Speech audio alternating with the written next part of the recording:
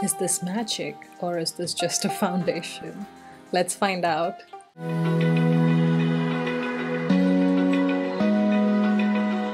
Hey guys, this is Sneha here at Beautylashes19 and I'm so excited to review this Charlotte Tilbury Magic Foundation.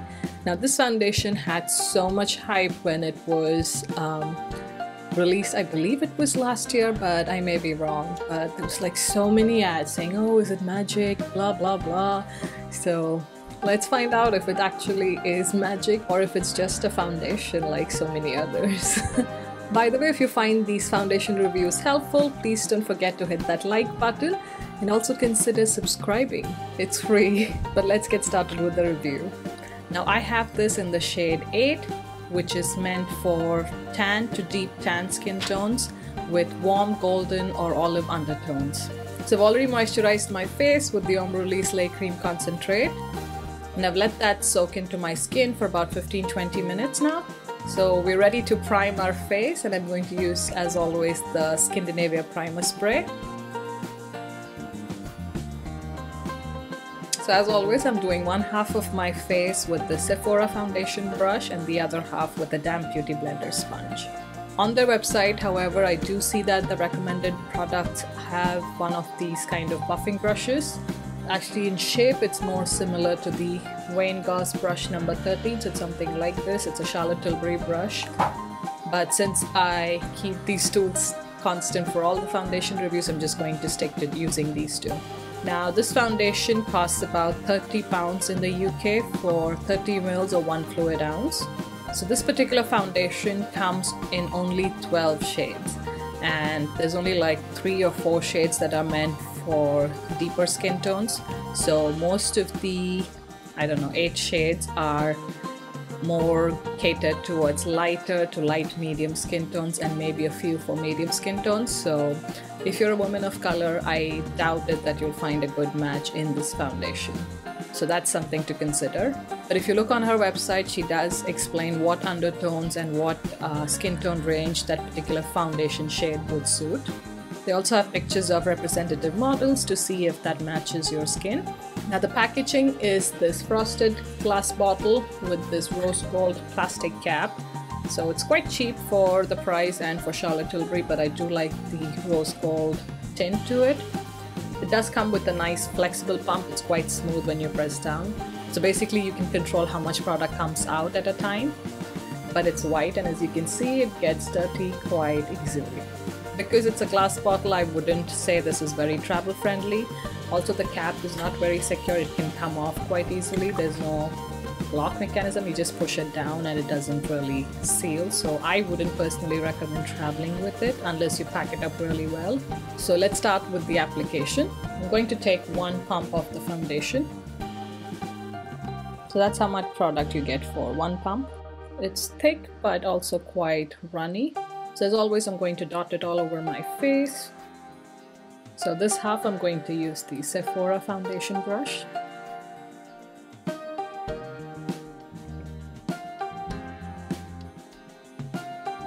So this is what one thin layer of the foundation looks like. I would say it's given me a light to medium coverage. So I am going to go in with a second layer with my fingers to see if it can cover my acne scarring. This foundation does look like skin despite having some coverage. It definitely has more coverage than the Giorgio Armani Luminous Silk foundation we reviewed. It's building up beautifully.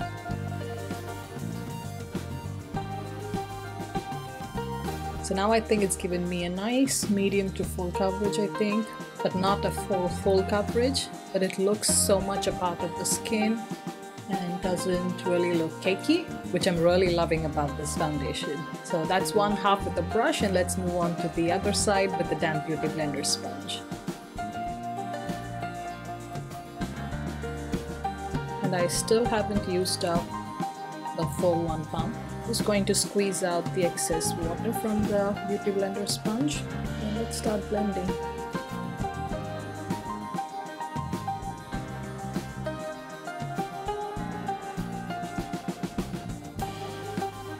So this is what one layer with the beauty blender looks like. I think it was quite comparable to the brush side. So I'm just going to go in with the second layer with my finger.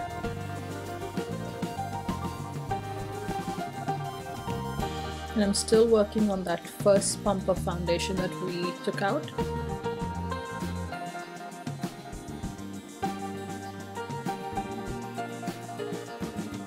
So coming close to the camera so you can see how this foundation looks on the skin. So on this half I used the Beauty Blender sponge. Foundation has a very nice, beautiful, luminous glow to the skin. And this is the half where I applied with the brush. I think the finish is quite similar between the two sides. I think this side may be just a fraction more dewier. So if you like that finish, you may want to use a Beauty Blender sponge.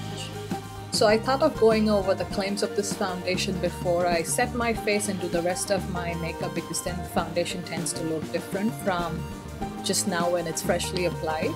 So number one, it says it's a collagen boosting formula that can help reduce the appearance of acne in 9 weeks and also age spots by 75%. So that's a big claim, and if I were to use it consistently, maybe that'll work, but we really can't test that out in this particular review.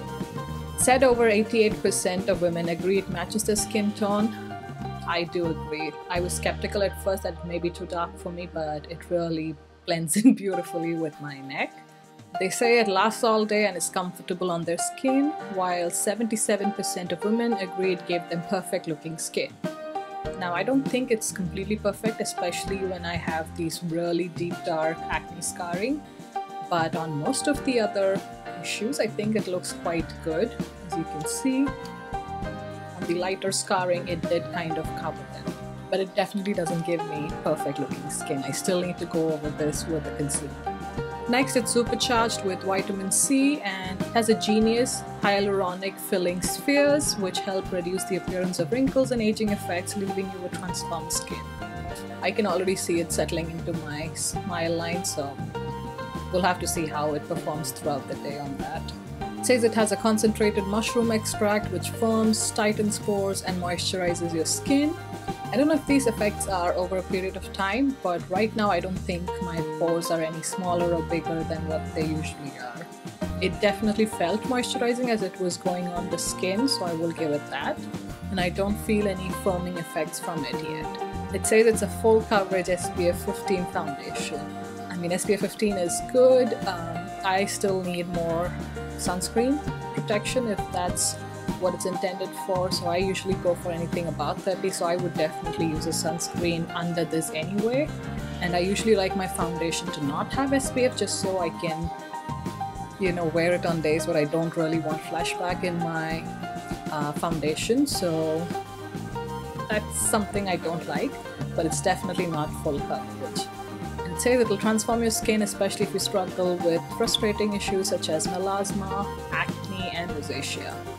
I have acne and acne scarring and it's not full coverage, sorry. It says it's flawless, poreless, long-lasting coverage. I don't think it's flawless. I mean, it is beautiful, but it's not 100% flawless. Is it poreless? No, I can still see my pores. It says long-lasting coverage. We're going to test that. So yeah, those are my thoughts as of now for the foundation, but I'll go ahead and finish the rest of my makeup and I'll be right back. Alright guys, so this is how my face looks like once I have added some color to my cheeks. So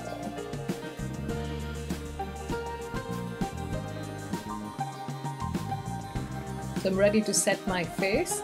I'm going to use the Scandinavia Makeup Finishing Spray. But so far, I am really loving this foundation. If this foundation stays put as it claims all day, I think this is going to be my new favorite foundation. So fingers crossed, it looks beautiful. So I hope it works for my oily skin. But it's about 11:30 a.m. here and I'm going to come back in a few hours to give you my first check-in. So this is the 6.5 hour check-in. Sorry, this is my first check-in. I was busy editing a video that I had to get uploaded today. So it was just a little too crazy for me, so I just didn't have time to come on and do a check-in. But My skin started to get a little shiny, especially on my nose around the 3 to 4 hour mark, but not as oily as it is right now. It is super oily. It's almost like I can fry a bloody egg on my nose and cheek. This kind of a triangle area is looking horrible, so I definitely need to blot using my mixed blotting sheets, and this is the green tea one. Let's see how many sheets I need today.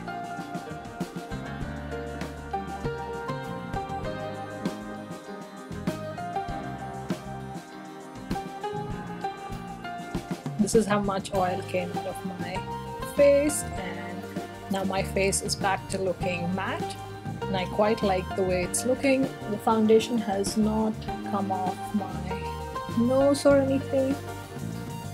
Surprisingly, it hasn't clung to any of the dry patches around my nose, nor has it collected around my nostrils. And whatever settled into the smile lines initially is still the same. It's not increased or made worse over time. But other than that, I see my blush is still on, my contour is still on, and so is my concealer. So as long as you're okay with blotting this foundation, I think you can get at least a 6-hour wear time as of now. So I think I'm going to come back in maybe another 2 or 3 hours to give my final thoughts on this foundation. Hey guys, so this is my last check-in. It's been exactly 8 hours since I first applied the foundation. And if I come closer, this is what it looks like.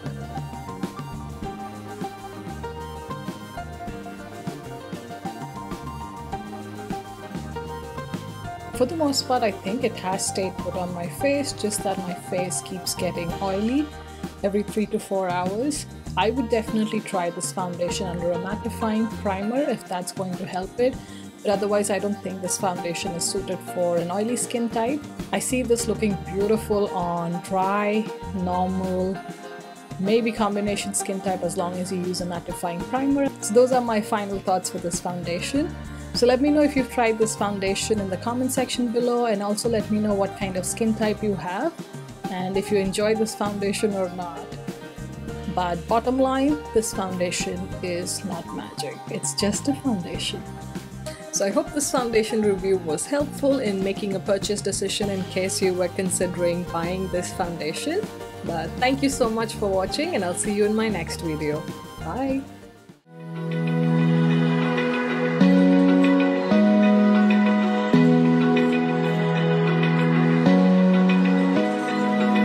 Open eye, feel the waves cut through